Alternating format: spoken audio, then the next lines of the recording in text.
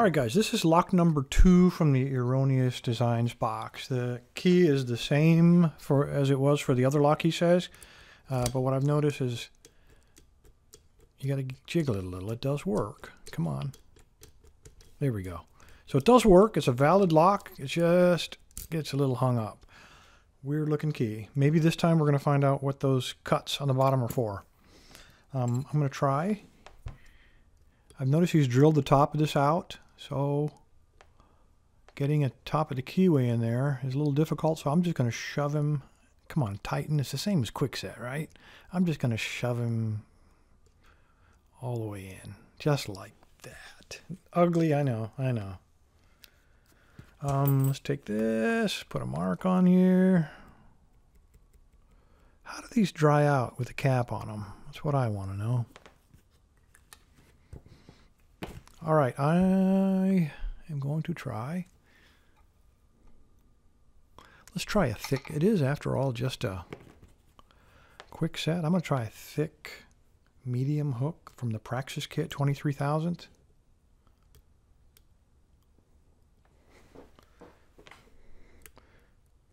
It's gummed up back there for sure.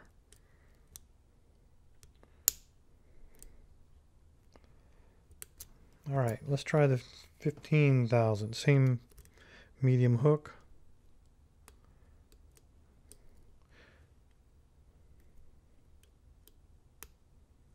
Okay, that was 4.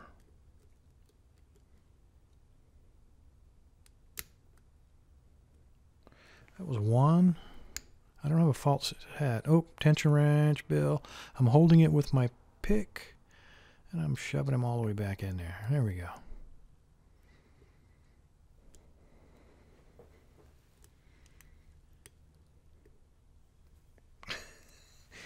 Okay. Man, that was too easy. All right, let's go ahead and just gut it. While we're here, zoom out. If these had not come directly from Erroneous Designs, I'd say whoever had them before me modded them in some way, but these came directly from him. Okay, we need a giant Phillips. That's about as giant as I have on the bench. Luckily, it's not tight.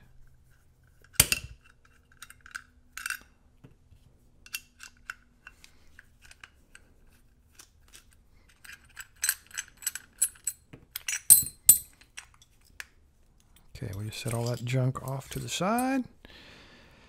We do have a key, but I'm going to try to keep it unlocked, just in case that key doesn't work this last time. Move that out of here. Yeah. These are from Stephen Zealous.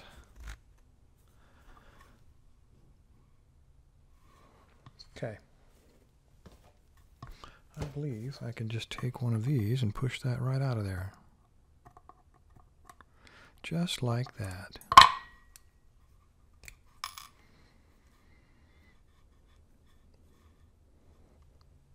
Okay, medium follower. Slide that dude out. Okay, there's one extra pin in there that I was not expecting to see.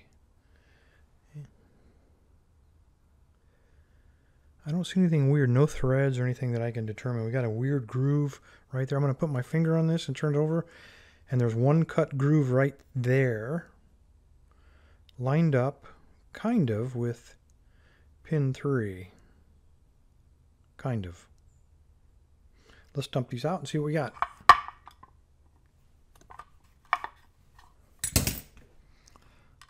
Okay, standard. Doesn't want to come out. A T-pin. T-pin.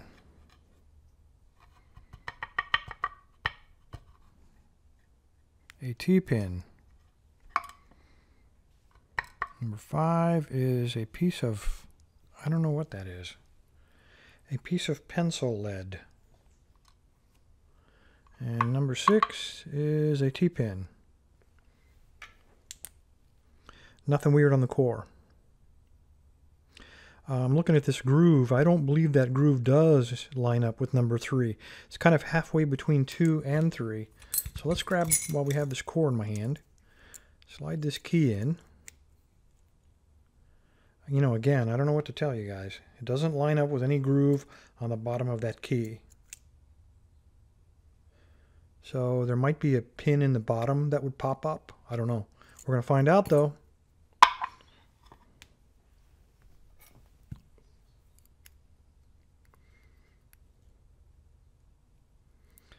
Alright, we have a tiny little spool. May as well grab that spring while I can. Number 2, a standard. Nice strong spring. Number 3, baby spool. Another spring. Okay, now let's get that light back over here. I don't know if you can make it out, but right there on the left side on the bottom, there's a piece of steel that looks like it is spring-loaded. That's right between 2 and 3, right where it should be. So that's what slides through that groove on the bottom of the core. I don't see anything else in there, and I don't know if he will come out. Let's leave it. Let's leave it for now. Let's keep going. 4 is a super... I don't know if you heard that, but he shot out of there. Aye, it is a T-pin. And a very powerful spring of some kind. Probably from a Bic lighter. Seeing as how the Admiral gave me a whole collection of them. Yeah, Bic lighter. Very strong spring. Alright, I would say let's go from the back. Let me see if I can just push that plunger back down and get our follower past it. Nope. He doesn't want to go down. Alright, we got to keep going in this direction, guys. Okay, we are on 5. There's the spring. It is a, I don't know what that is. It's just a standard pin. I think that's just dirt. No? Yeah, that's just dirt on the bottom of it. So standard pin in number 5. And the last one, standard pin in number 6.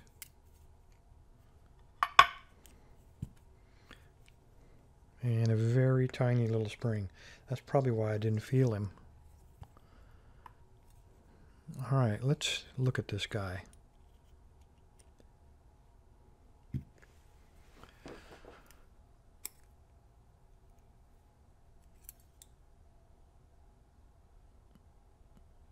Alright, he has machined this out a little bit. It's the same mechanism that's on any other Kwikset to hold it in the door, but this one actually uses the spring to spring load this thing that he has cut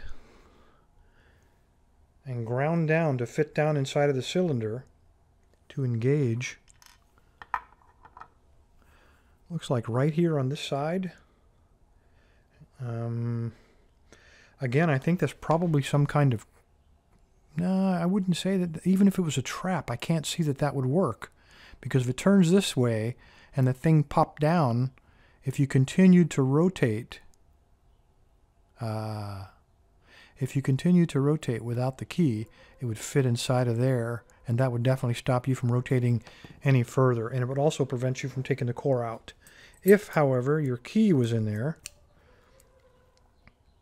it couldn't pop down inside of that slot. All right, ingenious. Another trap lock. Anyway, there you go. Let's take a close look at these pins. There's what we're looking at. With Erroneous Designs, T-pins seem to be very, very popular because we got 4 of them in this lock. Standard pin there, and then this thing, I really do believe that's a piece of... Let me taste it. That's a flint for a lighter, I believe. Had a bunch of spools on the top. Well, actually 2 of them. We had another T-pin right here. The rest are standards. All the springs pretty much are the same except for this guy. Real strong to launch that T-pin right out almost into my face. And then, of course, this little guy fitting in from the top through a slot.